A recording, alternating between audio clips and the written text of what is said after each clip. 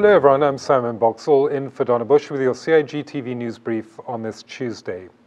With a historic first caucus and cabinet meeting held by parliamentarians and other government officials on Little Cayman last week, a reception was also held in honor of Heroes Day awardees from uniformed services on Little Cayman.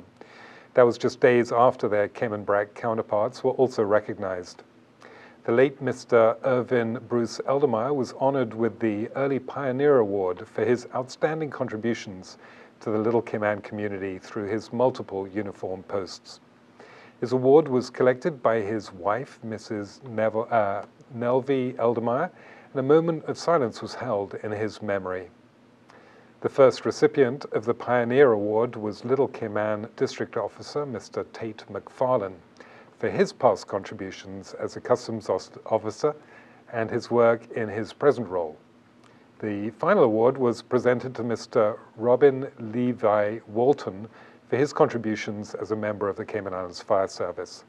The awards were presented by the Honorable Wayne Panton, the Honorable Bernie Bush, and the Honorable Juliana O'Connor Connolly. We say a huge congratulations to all members of the Cayman Islands Uniformed Services who are awarded. While on Little Cayman, the Honorable Sabrina Turner, Minister for Health and Wellness, spent time at the Little Cayman Health Center, where she was given a tour and had the opportunity to learn more about medical resources, equipment, and treatment of patients at the Center for Little Cayman residents and visitors. In terms of the staffing we have and the resources, it's going to push us beyond our scope of practice and beyond what our resources can give.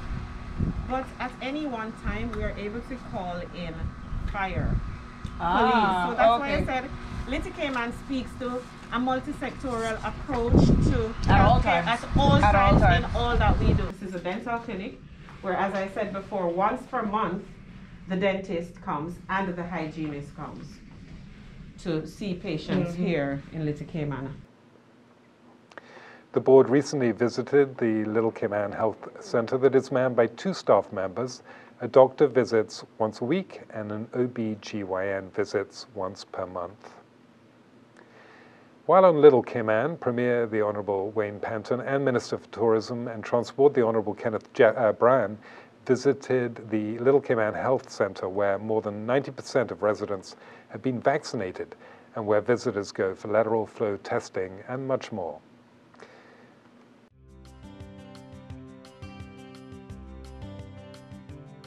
Turning to Tuesday, the Tuesday forecast, tonight we can expect partly cloudy skies with a 20% chance of showers. Seas will be rough with wave heights of 5 to 7 feet. There's a small craft warning which remains in effect for boaters. The outlook over the next 2 days calls for similar weather conditions through Thursday night as a high-pressure system drifts over the western Atlantic Ocean. The synopsis calls for fresh to strong northeasterly winds, and rough seas will continue across the Cayman area for the next 24 hours in association with a high-pressure system over the southeast U.S. Satellite images show scattered low-level clouds around the Cayman area moving towards the southwest. A reminder for the latest on expected local weather conditions, you can go online to weather.gov.ky. And that's it for today's news brief here on CIG Television. I'm Simon Boxall in for Donna Bush. As always, thanking you for joining us. Have a great night, everyone.